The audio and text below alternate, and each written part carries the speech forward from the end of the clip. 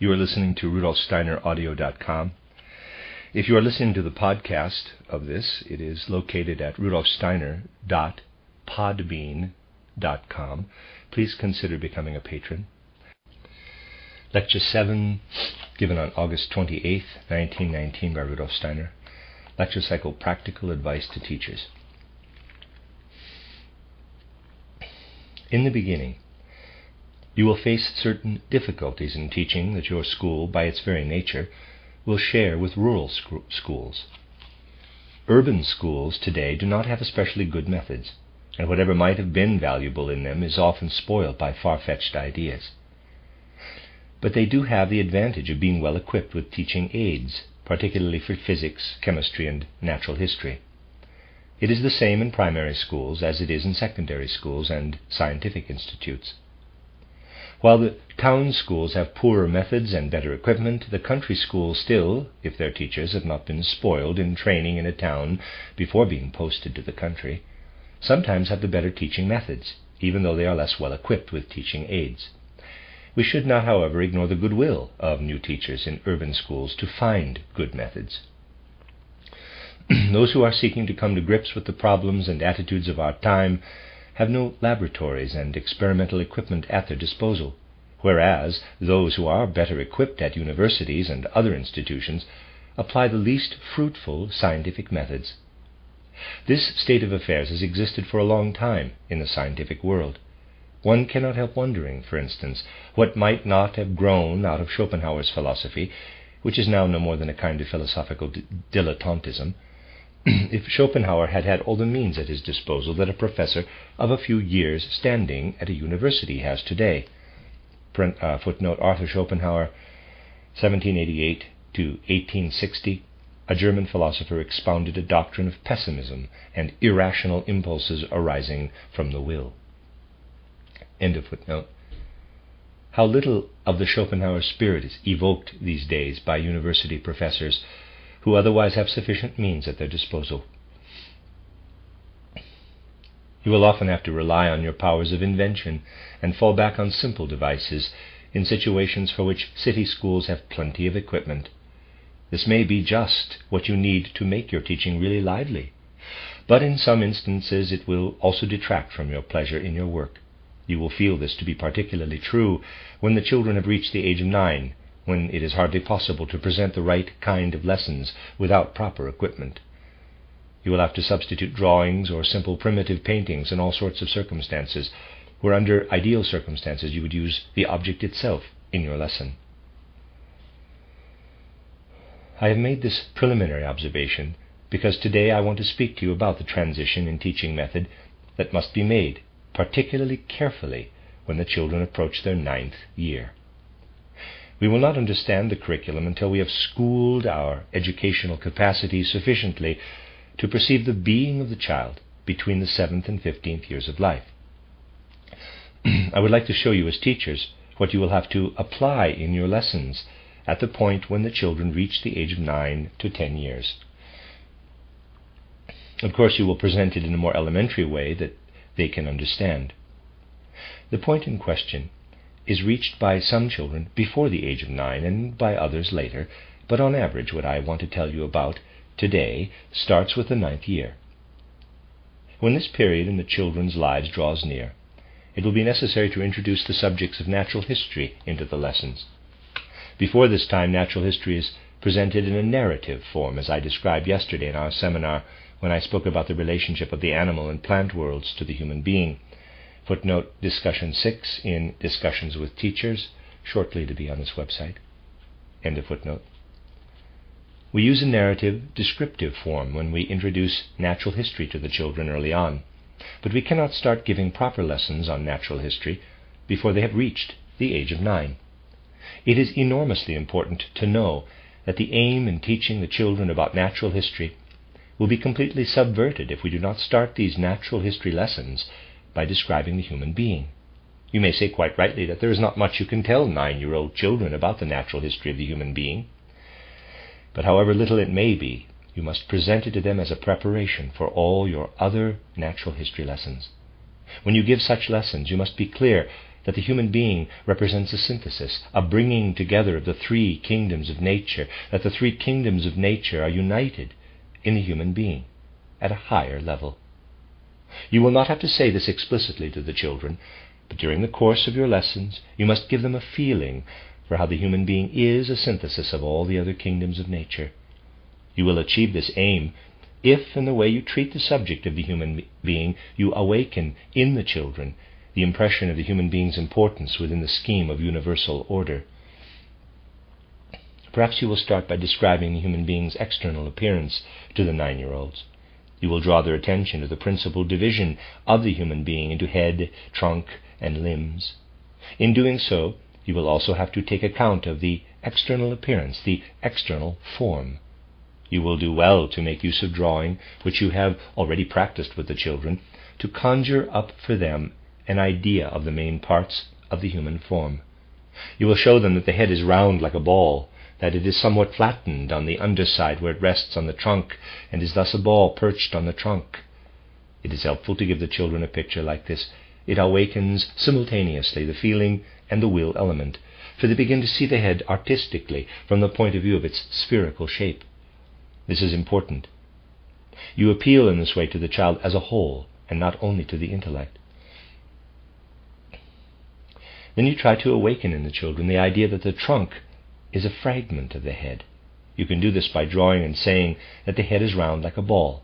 If you take a piece out of the round ball, the shaded part of the drawing, and this really looks like a moon with showing the hidden part and then the crescent, and then the crescent is pulled out and lowered underneath, and so you've got a full circle above, and the crescent is sort of hinged into it.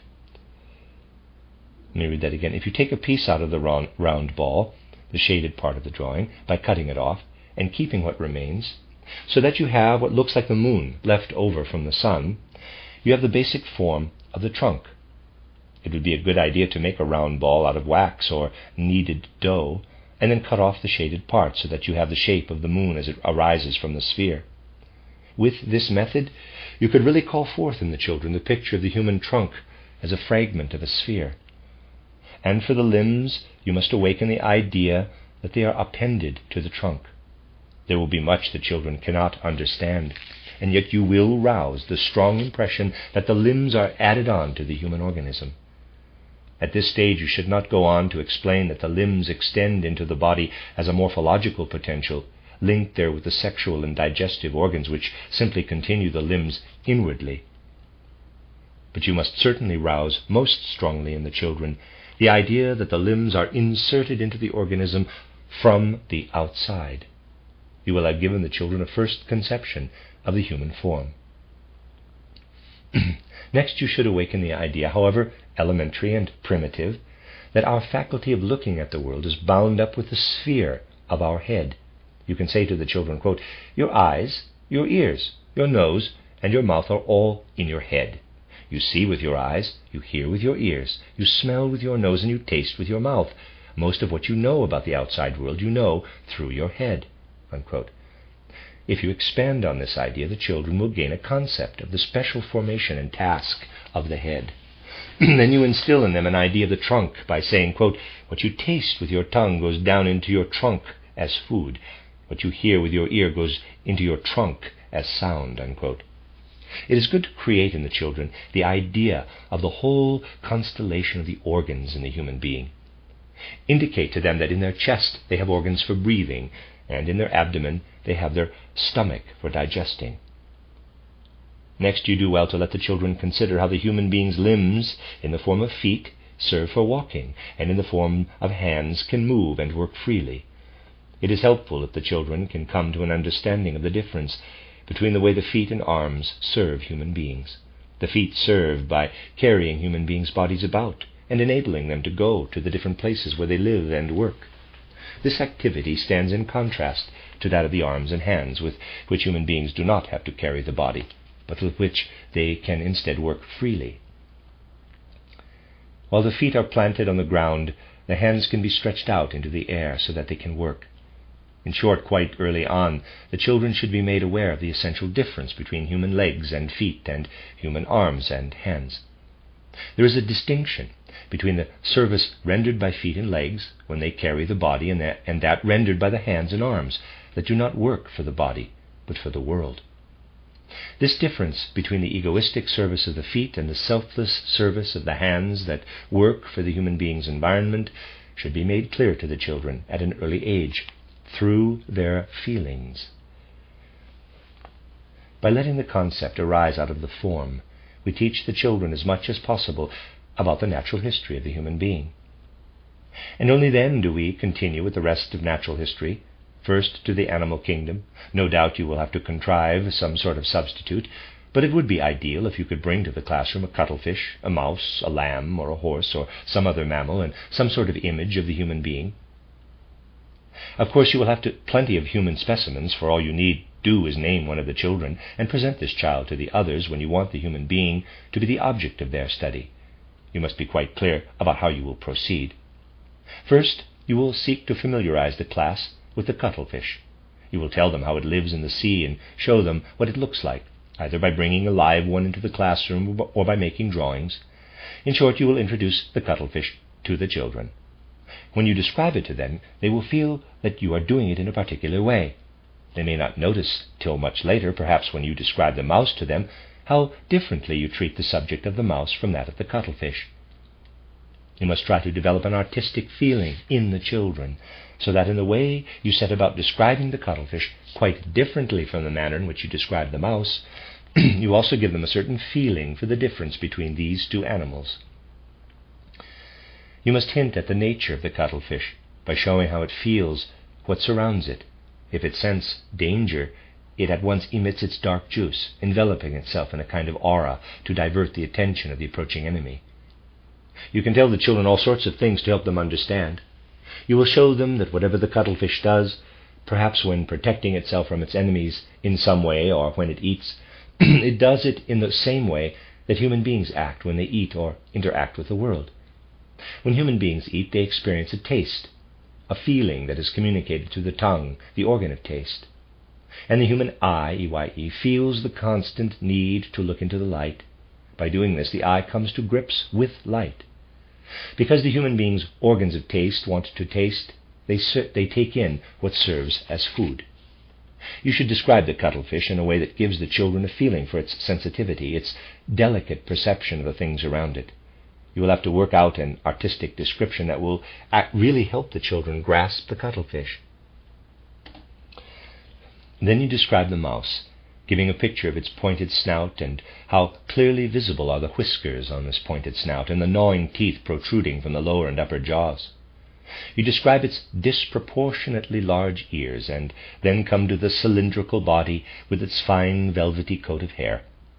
Next you describe its limbs, the smaller forefeet and the somewhat larger hind feet that allow the mouse to jump well. It also has a scaly tail that is less hairy. You show the children that if the mouse wants to climb or grasp with its forepaws, it supports itself with this tail. The tail is very useful because it is more sensitive inwardly owing to its scaly surface, lacking hair. Once again you describe the mouse to the children by artistically building up its forms.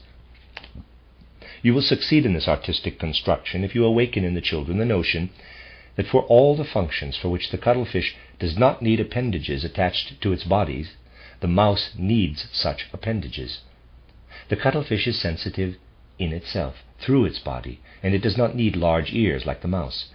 Its relationship to its environment allows it to take in nourishment without the help of a pointed snout. And it does not need the large limbs of the mouse because it uses its body to propel itself along in the water.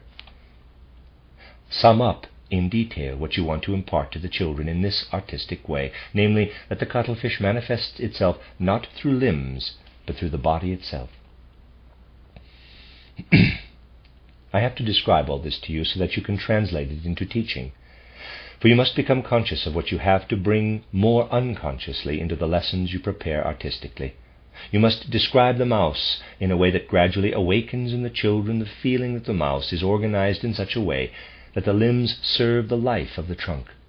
Make it clear to the children that the lamb, too, is organized so that the limbs can serve the trunk, just as the horse living in the wild is also.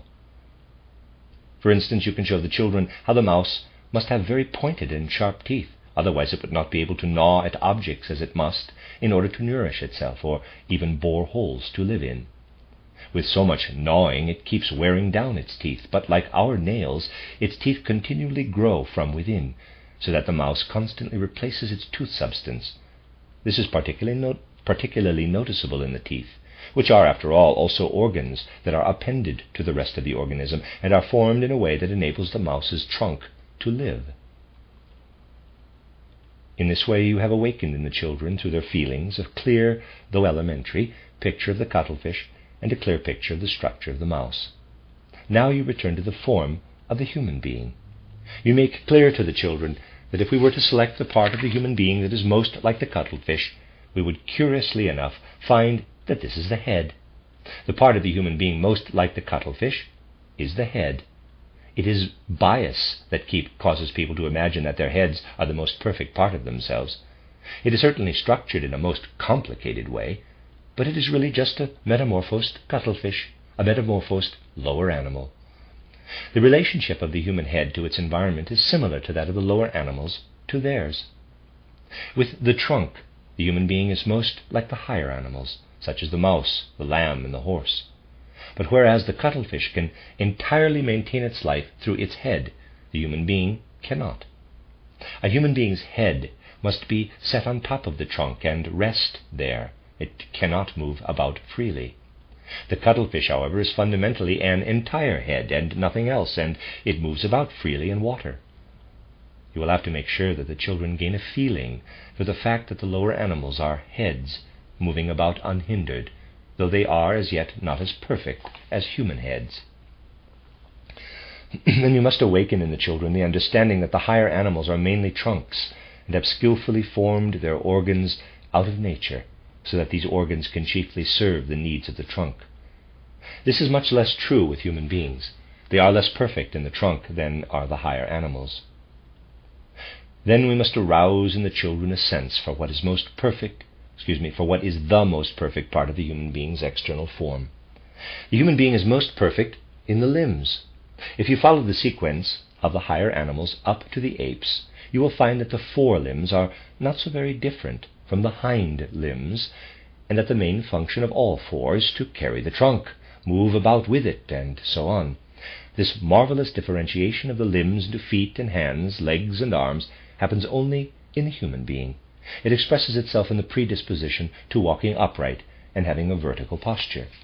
No animal species is so perfectly structured as the human being with regard to the complete organization of the limbs. Here you could introduce a really vivid description of the human being's arms and hands. They have no part in carrying the organism. The hands do not touch the earth with regard to anything to do with the body, and they have been transformed in a way that enables them to grasp objects and undertake work. Then you move on to the moral element, which has to do with the will. Awaken in the children through their feelings, not in theory, a strong picture. Quote, you can, for example, pick up a piece of chalk with your hand in order to write. You can do this only because your hand has been transformed to enable it to work instead of carrying the body. An animal cannot be lazy about its arms because it does not really have any. When we speak of an ape as a four-handed creature, it is an inaccurate way of talking, because the ape really has four arm-like legs and feet, and not four hands. Even though these creatures are structured for the purpose of climbing, this really serves only the body. Their feet have been shaped like hands, so that in climbing they can support the body. The human being's hands and arms have become useless to the human body, and this is externally the most beautiful symbol of the human being's freedom. There is no more wonderful symbol of human freedom than these arms and hands. Human beings can work for the environment with their hands, and since they eat and nourish themselves, they can also work for themselves out of their free will." Unquote. By describing the cuttlefish, the mouse, the lamb, or the horse, and the human being, we gradually kindle in the children a strong sense of the fact that the character of the lower animals is head-like, that of the higher animals is trunk-like, and that of the human being is limb-like. It only inculcates conceit in people if they are constantly taught that human beings are the most perfect beings on earth by virtue of their head. This idea causes people unwittingly to absorb the idea that the human being is perfect through laziness, through lethargy. Instinctively they know that the head is a lazy bones, resting on the shoulders, not wanting to move about in the world, but letting itself be carried by the limbs. It is not true that it is through the head, the lazy bones of a head, that human beings are perfect beings. They are perfect in their limbs, which are involved in the world and its work. You make a person inwardly more moral by saying not that he or she is perfect by virtue of the lazy bones of a head, but that he or she is perfect through the active limbs. Those creatures that are only beings of head and have to move themselves like the lower animals, and the creatures that can use their limbs only in the service of the trunk, like the higher animals, are all less perfect compared with the human being. They all use their limbs less freely than can the human being. Their limbs have only a certain purpose, namely to serve the trunk. With the human being, however, one pair of limbs, the hands, is fully situated in the sphere of human freedom. You can instill into human beings a healthy feeling for the world only if you awaken in them the idea that they are perfect because of their limbs and not because of their head. You can do this very well through the comparative description of the cuttlefish, the mouse, the lamb, or the horse, and the human being. You will also realize that you should never exclude the human being when you describe activities in any of the kingdoms of nature, because in the human being all the activities of nature are united. We should always keep the human being in the background when we describe anything in nature. This is also the reason why we must take the human being as our starting point when we teach the children about natural science after they reach the age of 9. If you observe the human being in the early years, you will find that something occurs around the age of 10 or 11. It is not as obvious as the first step of this process, which took place in early childhood. When children start to move their limbs with more awareness, when they begin to walk even clumsily, when they start to use their arms and hands purposefully, this is when they first become aware of the I capital. The memory will later reach back to this point, but not beyond. When you hear the child start to say capital I, you will realize the beginning of self-awareness in a way that is clearly noticeable. Though it may happen a little later, there are individual variations because intentional speech must first develop. The change in the children's self-awareness grows stronger at the age of 9, and you will find that they understand much better what you say about the difference between the human being and the world. Before they reach the age of 9, the children merge far more thoroughly with the environment than is the case later, when they begin to distinguish themselves from their surroundings. Then you will find that you can begin to talk a little about matters of the soul, and that they will not listen with such a lack of understanding as they would have listened earlier. In short, the children's self-awareness grows deeper and stronger when they reach this age. If you come to understand such things, you will notice that at this age the children begin to use words in a much more inward way than before, becoming more aware that words arise from within. Today people are concerned far more about external than internal phenomena, and consequently they pay far too little heed to the change that occurs in the 9th or 10th year. But teachers must pay attention to it. As a result, they will be able to speak to the children with quite a different fundamental mood if they put off the teaching of natural history, which should always compare human beings with the other kingdoms of nature, until after this transition. While the children are still more integrated with nature, we can speak to them about the subjects of natural science only in a narrative form. After the 9th year, we can present them with the cuttlefish, the mouse, the lamb or the horse, and the human being, and it is then permissible to speak of the relationship of the animal's form to the human form. Before this period in their lives, the children would not be able to comprehend you if you were to connect the cuttlefish to the head aspect and the mouse to the trunk, while also finding in human beings' limbs the element that raises them above the other kingdoms of nature. You ought really to make use of what this special age of the children offers you, because if you apply natural science lessons in the way I have described, you will implant into their souls moral concepts that are very firm and do not falter. You cannot instill moral concepts into the children by appealing to their intellect. You have to appeal to their feeling and their will. You will engage the feeling and the will if you guide the children's thoughts and feelings to an understanding of how they themselves are fully human only when they use their hands for working in the world. You must also show them how it is through this activity that the human being is the most perfect creature. You must describe the relationship between the human head and the cuttlefish, between the human trunk and the mouse, lamb, or horse. By placing themselves in the natural order of things in this way, the children absorb feelings that later help them understand themselves as human beings. You can implant this particularly important moral element into the children's souls if you try to shape the natural history lessons in a way that will give them no clue that you want to teach them a moral lesson. But you will not be able to imbue them with even a trace of anything moral if you teach natural history as something separate from the human being. If you describe the cuttlefish, the mouse, the lamb, or the horse, or even the human being in isolation, it would be nothing but a set of definitions. You can characterize the human being only by building the picture of the human being from all the other organisms and functions in nature. Schiller admired in Goethe the way his conception of nature led him to build up the human being in a naive manner out of all the separate aspects of nature. He expressed this admiration in the beautiful letter he wrote to Goethe at the beginning of the 1790s. I have mentioned this letter repeatedly because it contains an idea that ought to be absorbed into our culture: consciousness of the synthesis of all nature in the human being.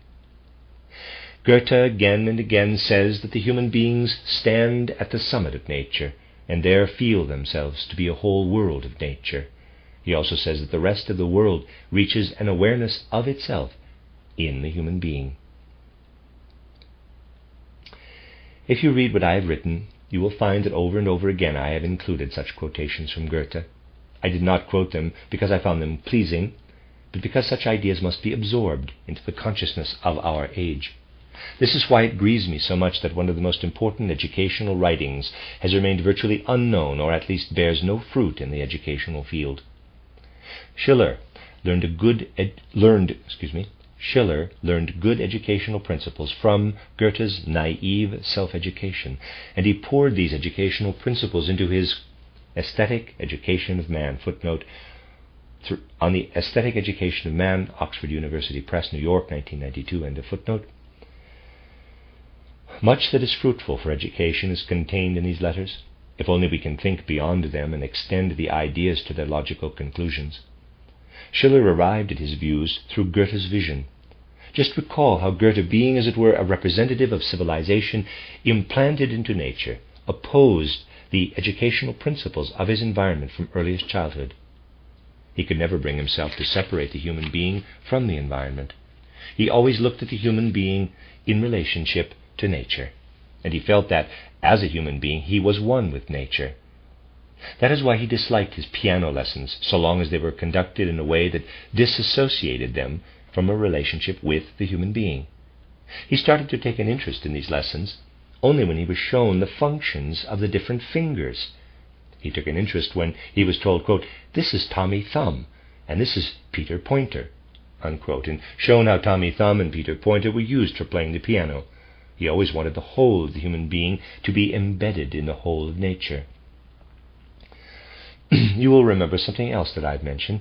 When I was 7, Goethe built himself an altar. When he was 7, Goethe built himself an altar to nature.